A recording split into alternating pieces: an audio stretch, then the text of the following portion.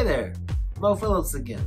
I'm excited that you're here for another conversation, this time with my new friend, Darrell Grant.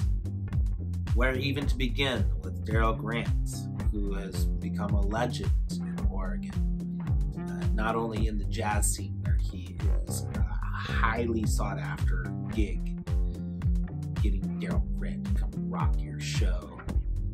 He's an amazing jazz pianist, but also a composer, songwriter, and an educator. He's been a professor at PSU for many years, inspiring some incredible jazz artists coming out of PSU, and he's an all-around fantastic organizer of song and community. And it was a real pleasure to talk with him about the Oregon State Song and dig deep into what the power of music is and what it can do. I hope you enjoyed this conversation as much as I did having it with Darrell. He's amazing. So strap in. Here we go.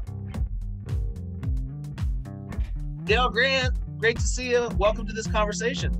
My pleasure, Mo Phillips. Kindly, please, if you wouldn't mind, go ahead and sing the Oregon State Song. It's not the one that goes, oh, say. No, that's not it.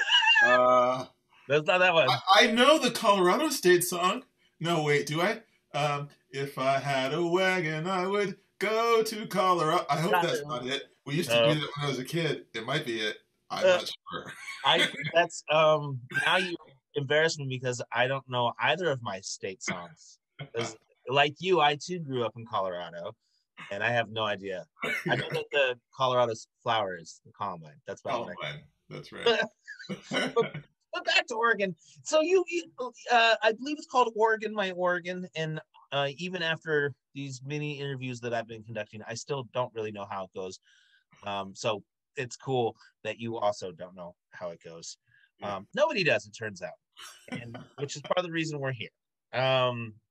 So do you know a little bit of history about it at all, and how it's terribly racist and pretty bad? I presume. I have heard about it, and I've heard the quote problematic nature of the text. I love that. That's perfect. Yes, this is problematic. So let's presume that the legislature of Oregon is like, yes, we're going to scrap it and start anew, which it sounds like they are deciding to do. Now, as a songwriter, which you are, and as someone who teaches songwriting and musicianship with other people, let's figure out how that works. So I wanted to start by asking you, Darrell, about your process when you're creating, and then we'll kind of zip out into the overall project. But like, how does Darrell Grant start a song? Well, so I've been writing songs. I mean, maybe I wrote the first song when I was like 8 years old. So I've been writing songs for 50 years. So theoretically, my process has evolved over that time.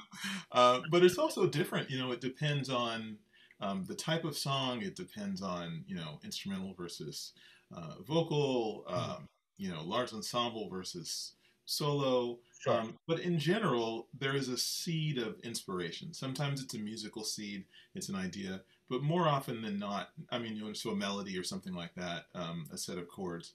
But if I'm writing songs that are, really songwriter songs, like songs with lyrics, then I will usually start off with some kind of an idea, some kind of a seed of an idea.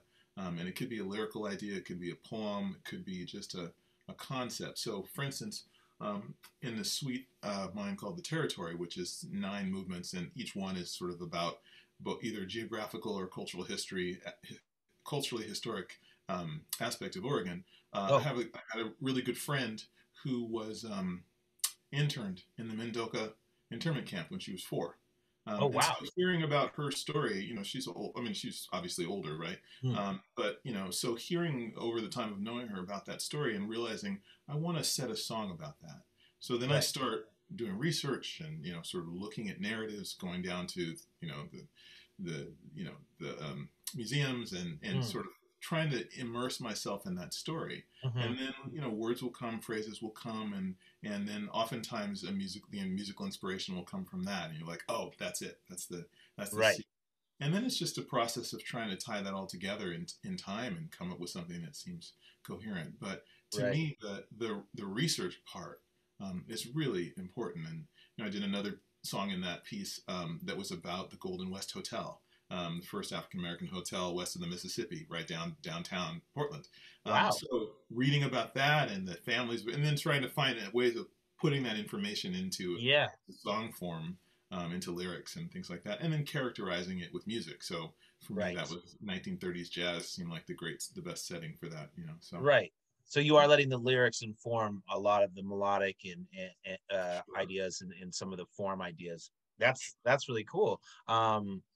It sounds like you've done a fair amount of work on Oregon history in putting music and lyrics to Oregon history, which is Um, yeah, awesome. well, because I do write. I like to write music about things. Hmm. I do. I recognize that there is certainly room for pure music, but I feel like, and it's not like I'm writing music that's necessarily programmatic. Like you hear it and you close Right. your eyes and you see the thing. I like that too, stuff that's more like film score music. But Sure. mostly it's about some seed of an idea that Mhm. that of something that actually happened or that is Yeah. real people experience.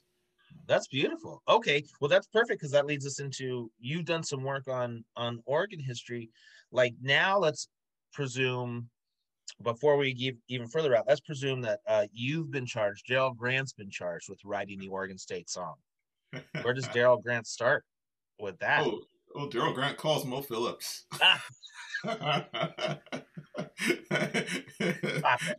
Yeah, scratch Yeah. that.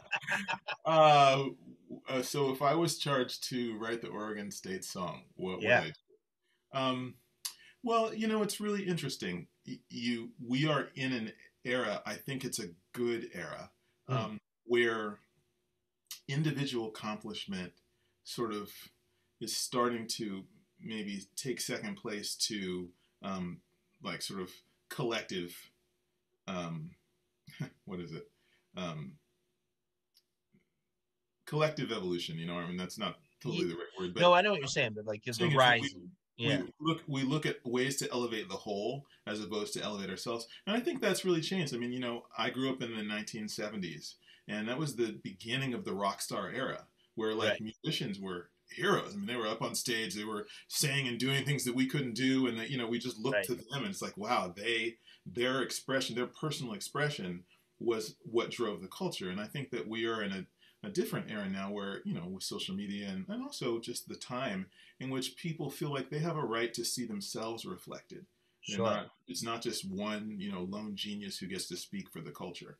And Right. so I think if I were asked, today to write a state song, then I would try and figure out the best process to honestly reflect as many voices. And the thing is, the first thing you have to figure out is, what is a state song for?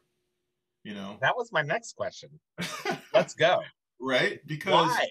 well, Why? right. Yeah. So you think about it. So I've been thinking a lot about this because I've been doing this um, examination of monuments and memorials. Mm, Sort of we're looking this, we're in this moment where people are thinking about what is a monument. We're tearing them all down, and so it's like a monument is a commemoration to either remember something. I sure. read that somebody said a monument is a way of a vehicle for remembering something. A memorial is a vehicle for forgetting things. Oh, It's sure. pretty powerful. But Yeah. so I think, well, okay. So are you thinking about the state song as a monument of some way? Are you trying to remember something? And if you are, what is it that you're trying to, sort of capture in memory? Yeah. Um, are you using the state song as a vehicle for expressing solidarity, as a way of elevating voices that, are you trying to tell a story? Are you trying to make a narrative about what happened, and why we should care about it? Or Right. are you simply trying to evoke like as much emotion in as the broadest swath of people as possible? I mean, all those things, are Right. possible, but I don't know that you could do all of them in the same song. If you had a song, this makes me think of an idea. If you had a song that was based around geographic features, right? And so rather than people, like what about a song that didn't even talk about the people? It's like the people come, the people go. Mount Hood, the Columbia River, Fort Rock. Like, if the song if the song celebrated the land, that would be kind of cool. And the second thing I thought of is, what if the song celebrated a diversity by actually not just being in English, but actually Right. using like indigenous language, Right. like a language that represented a broad variety of cultures. Right. That would be really interesting. And That'd be so, really interesting. and the third Yeah. idea is, what if the song was an aspiration? Like the song pointed the way uh, towards something that we wanted to. We had discussions in the Artist Citizen class yesterday about decolonization. Right. So if we agreed that our primary purpose, our primary goal, mission was decolonization, Okay. and all the broad Yeah. things that implies, right? Then we write a song that explains that, and sort of puts that out as an aspiration. It's like, what is, it represents us not as we have been, but as we hope to be. I mean, that would be amazing. I love the idea of an aspirational song, but then you have the task of aligning aspirations. Well, so you'd have to figure out, yes, I recognize that, but that to me seems easier because you're talking about ideals, right? Hmm. I mean, so I mean, decolonization is just the one that I think of because In a great way. pretty dang big, and it Yeah, gets yeah. right back to the very beginning. Before there was Yes. an Oregon, we colonized it, Well, So and it actually goes to the old lyrics of the old song, which mentions conquerors and martyrs. So, like, exactly decolonization is was right. right on point. It's right So on point. you'd be like, okay, 180 from that. Now 180. we're heading back in the direction we came. It's like giving land back, Yes. not killing people, but Yeah. actually supporting Not killing people. You know what I people. mean? Like, Yes. so I mean, so the question is, like, you're either for that or against it, right? But you don't have. I don't know that you wouldn't have the argument that, well, that just doesn't include my aspirations. Like, do you know what I mean? Like, it's too big. Right. It's W- just. Yes. I mean, I totally agree. But I'm often disappointed in other people's imaginations. So two things come to my mind. One is Maya Angelou's poem "Still I Rise," right? Because it's like it just rocks right in there too. I am, I am the hope and the something of the slave. I am, yeah. It's like, so it's the most one of the most aspirational, Totally. pieces Yes. of literature. So it reminds me of the Negro National Anthem, "Lift Every Voice and Sing," Yes. and so that is also a, expressing a variety of sort of aspirations, but a sense of collective unity. And I guess, can you say things that every culture has in common and aspires to? And so the other thing is, a state song, maybe state songs shouldn't last but 20 years. Maybe they should be rewritten every 20 years because new generation, right? And so what? Like, why not? Why not have a new state song every 20 years? Like, what's the point I of that? love it. Yeah, I mean, if you can change your jersey outfit, like your team colors or whatever, Or your you team know, name? your team name. Right. I I mean, love that. I think that's part of that conversation about the living song, like mhm. allow it to have um, malleability, allow it to change. But even just straight up scrap it and start afresh, start new. Oh, Well, that's so cool. So well, I mean, something, why? Why not? Right? why not? What's the No, downside? Tell me the downside of that. right. Is that the one I learned when I was a kid and I really loved is no longer the state song? Like, who knows it? Like, who of this generation even Right. knows it? I think you'd have the argument, well, what about tradition? But then every time I ask somebody to sing it, they're like, I don't know what you're talking about. So, Right. oh, okay. Why? Like, what's the power? What is the idea behind having a bunch of fourth graders sing a song like this? What are we doing? Well, that's a good question. So, we sing the national anthem to assert a sense of unity, to sort of put a frame of unity over every event. So, I mean, because I mean, we sing it at gatherings, we sing it at crowds. It's not that it's sporting events. It's just any event of 100 people or more, 500 Right. people or 1,000 people or more, that we Right. feel like we want to somehow have a reminder of us together. I kind of think that in a way, land acknowledgments are taking the place of the national anthem in some circles. It's like, okay, this is we are also recognizing our unity, but we're also recognizing it as complicity in Mm, something, right. as opposed to sort of the patriotic celebration of our whatever we did, Yeah. Yeah. conquer Yeah. this nation. So, so I think so if that's the goal of a song is to create a sense of the collective, then you want to use it in that way.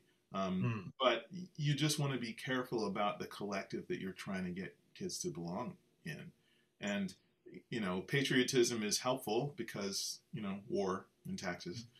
So people's like I must do this yeah. because I'm an American, and Right. what Americans do. So I guess you would say that that indoctrination is also one of the uses of songs. So Sure. do we want to indoctrinate? Right. You I mean, Oh, that's interesting. Oh, it's a bit of a double-edged sword, yeah, for exactly. sure.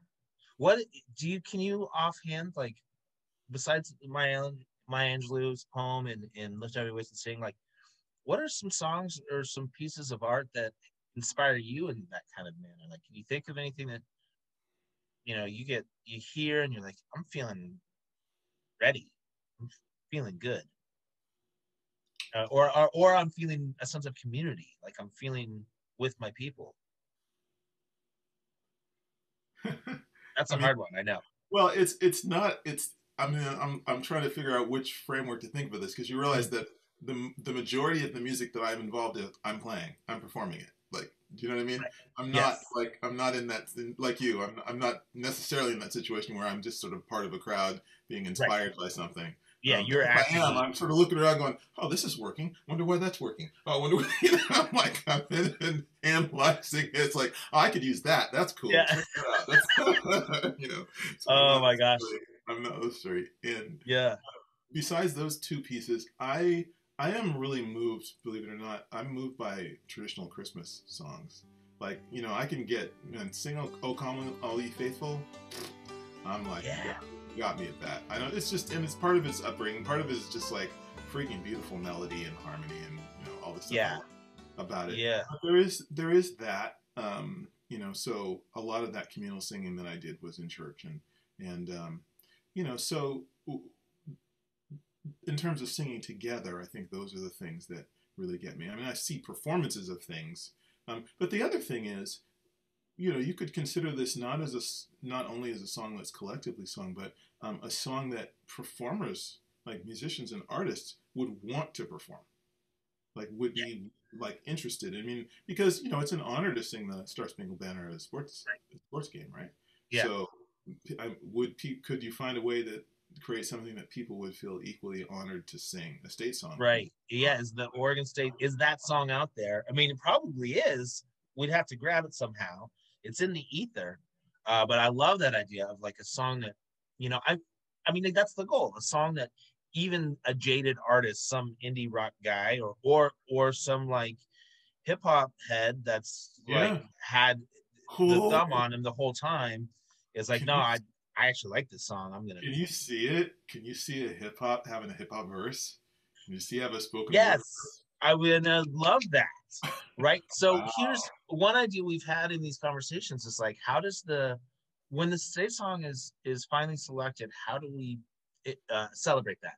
And is there a show where it's played 20 different times in 20 different genres, with Hmm. one melodic thread, that is woven throughout, so people do their best to hang on to that melodic thread and maybe hang on to the form a bit, but obviously we all approach songs from our own kind of genre and feel.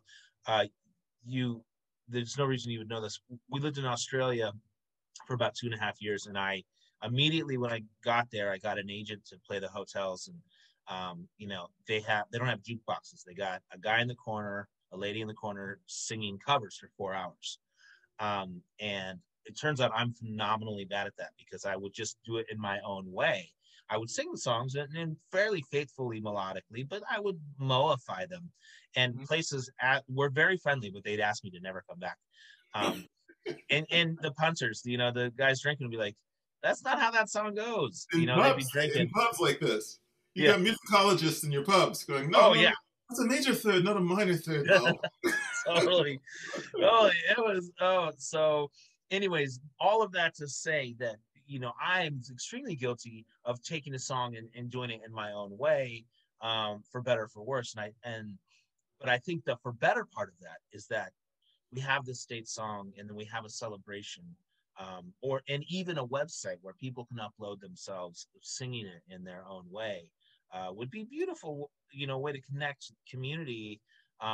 If the song is built in a way that it can't, I mean, all songs are, you can interpret any song, but anyways, that's kind of part of my dream of it, is everyone coming together to have this huge show where it's, you know, done hip hop style and done with somehow with a vina and some tabla. Like, I don't know, can you do an Indian Carnatic style of the Oregon State song? I don't even know, but Wow. it's interesting to me what the possibilities could be, right?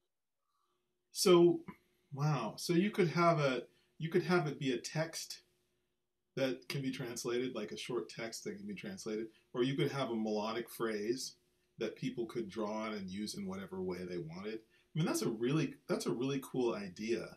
And Yeah. the other thing about it is that this is interesting. This is coming up from a couple recent meetings I've been in, and we've been talking about sort of Western approaches to doing things versus indigenous approaches to doing things.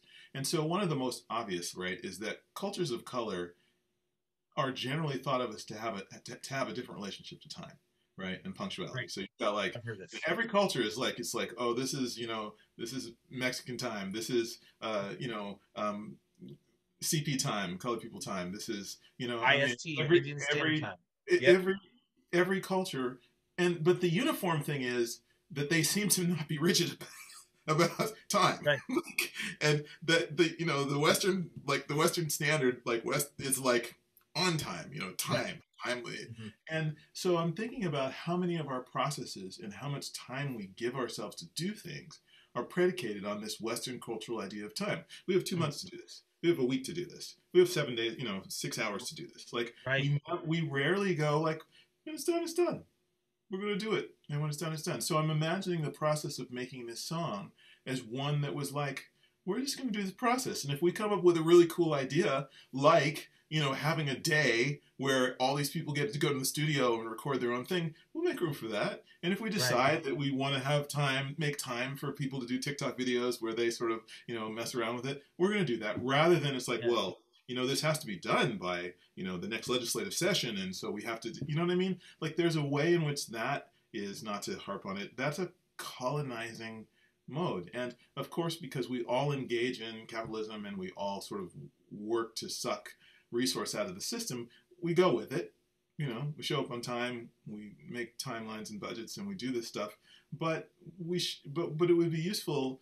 We would get some benefit from maybe allowing that's not the only way to do a process, and maybe looking at a process like this as something that could be done in a different framing of time, to be able to allow that evolution of ideas and that mixing and crossing of ideas. And so that is a way of honoring the state. And yes, the state, Darrell, that's amazing. And you just also, unbeknownst to you, threaded a couple of different conversations that I've had with other people. But this idea, again, that kind of goes back to the living song, the song that has room to grow. And it's interesting too, because I feel like you need that one hook that kind of people can get back to, maybe, Well, but maybe you don't, man. Maybe you don't. Maybe that's the process. Like, I'm just imagining. I was just going through this list of folks, but I'm imagining there's the musician Indian classical musician Joshi, who I worked with years and years ago. And so when you said that about Carnatic music, I was like, okay, if you were sitting down with her, we were sitting down and say, Nisha, we're inviting you to write the state song. And then once you get past all this, no, really, for real. And can I write it in my language? Yes, you can write it in your language. Can I use my? Yes, you can use your style, your state song. So I imagine, what if you went to every single culture, you open it up, and you say, we need a hook. You go to the hip hop cats, we need a hook. You go to the Indian community, we need a hook. You go to the Latino, Mexican music community, the Caribbean. I mean, you know what I mean? It's like, we need a hook. Yeah. And then you've got all this stuff. I mean, first of all, it would be awesome to hear those. Yeah. Just back to back. Just like, and you play with that for a while. And then, you say, okay, you go to all these different communities who are stakeholders, and you say, you give us 10 things that we need to talk about in the state song. 10 phrases, 10 places, 10 whatever. And you take that, you aggregate that. And then from that, you distill what you're going to do, how you're going to do it. Maybe there's overlap. Maybe from that process, people nominate people to serve on a songwriting thing, I love the idea of overlap too, because you have you never knew that this melody from, this mariachi band was actually quite similar to the idea that, the Chinookan tribe had. Right. And those similarities. And then there's a lyrical idea that comes out of hip hop that is actually there's some hippie jam band, oh, wow, you guys would talking about the same thing. So then how do we aggregate it? Do you have a panel of 20 artists or songwriters? Well, so you could do it in any number of democratic or transparent processes, right? Maybe you say, okay, this is all the material we have. Now we're going to nominate a Congress of delegates, and everybody's it just votes, right? So maybe there's maybe we didn't know that there was a huge Icelandic bloc here, and they're like, we're going to pool with the Greenland folks and the French to make sure that our delegate gets on this songwriting committee. And or maybe, you know what I mean? Maybe there's a way that you sort of pull those threads together, and this group of people, it's kind of like the Continental Congress, right? I mean, they were were charged to writing a constitution. Everybody wasn't in the room, but everyone was in the room. Well, you think too, the amount of communities we have. Get the Somali community in Portland, or the Hmong community. Yeah. There's so this song is so long. I'm so happy about it. Well, it's not, but it's really about the process, right? Because once you have the buy-in, then whatever the end result is gets sort of disseminated throughout the cultures, because there's some authentic representation. And everybody need to love it. And the minute you do it, all the trolls and critics will come out and say, "Oh, it was sucked, and that was wrong for this." And you're like, "Well, that happens." But I do think that you would have built a state song in a way that probably no other state has ever done it. You would have created a process that could be cultivated and developed, and then you get to say, "Oh, by the way, we're going to do this again in 20 years." So you live with it. It's just we're coming back. 2050, new one. Yeah. No sweat. Oh, I love that too. That oh man, just kind of not baked in, but just suggested. Hey, don't worry, guys. This is temporary, like everything. Like everything, right? Like everything, and that's and I feel so as I'm starting to sort of do this work that we're doing together. This whole stuff on the advocacy and the capstone. I'm starting to see all these ways in which my thinking is kind of in one direction. I didn't know I was missing other directions. And so this idea of temporariness, impermanence, is an indigenous idea. And so to start to weave that idea into your practices and your business and stuff is to decolonize your thinking and your systems, right? So the idea that, and so that's why I'm asking, why not every 20 years? Right. Because the reasons why not are the stuff you really need to look at. We're hunkering down. This song is sitting here in perpetuity, and you're gonna deal with it, suckers. Right. Because this song is about us and you remembering us, not what you and what you want to do and your children and your grandchildren and what the world might look like in 50 years. We don't care. Right. The song is about us now, our lives and what we did, and we want to be remembered. Darrell, I love it. It's deep, Temporary Oregon State song. Yeah. So I'm seeing a rack grant. I'm seeing Oregon Cultural Trust all over this, man. Right. Well, that's actually who's helping with some of it is OCT. Yeah. I believe no. Oh, I can't even remember. Maybe it's an OCF. Yeah, one of them. OC. One of them. Crystal's all over it. I know it. It's been really interesting the political kind of backroom stuff she's had to deal with. Maybe we talked about that at another time. It's not an easy task to be like, hey, we got to change this song. Harder than it seems, but it's going to happen because I think the legislature recognizes like how god awful. It's hard. How can it be harder than it seems? Look at who we're talking to. Look at you. You got. I mean, no, come on, man. You got these bureaucracies. You know how it is, dude. Have you met Edna Vasquez? Have you met, like, you know what I'm saying? Like, so those people don't have a chance against us. Oh no, and I can't wait to talk to Edna.